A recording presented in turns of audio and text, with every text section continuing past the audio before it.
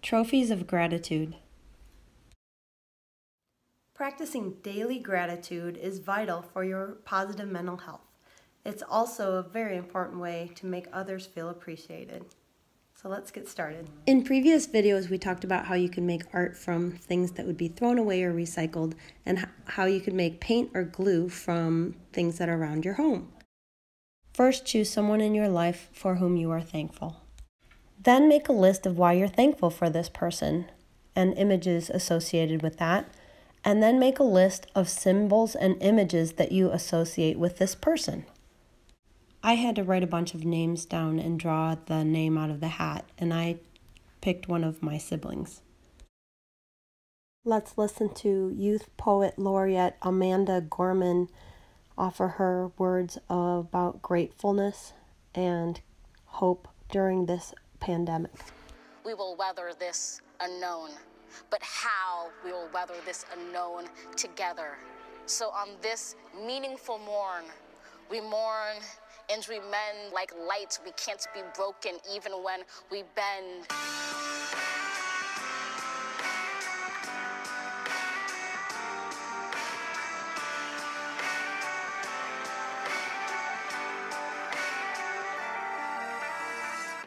As one, we will defeat both despair and disease. We stand with healthcare heroes and all employees, with families, libraries, schools, waiters, artists, businesses, restaurants, and hospitals hit hardest.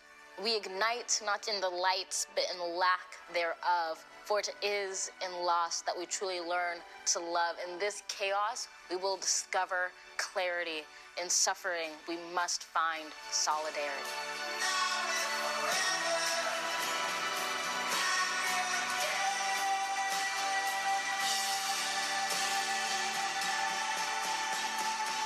For it's our grief that gives us our gratitude, shows us how to find hope if we ever lose it. So ensure this ache wasn't endured in vain. Do not ignore the pain. Give it purpose. Use it.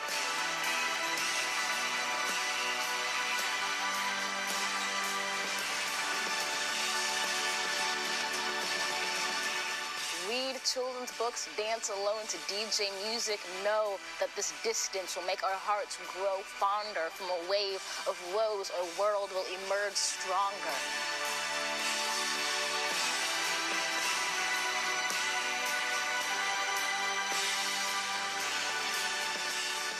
We'll observe how the burdens braved by humankind are also the moments that make us humans kind. Let every dawn find us courageous, brought closer, heeding the light before the fight is over. When this ends,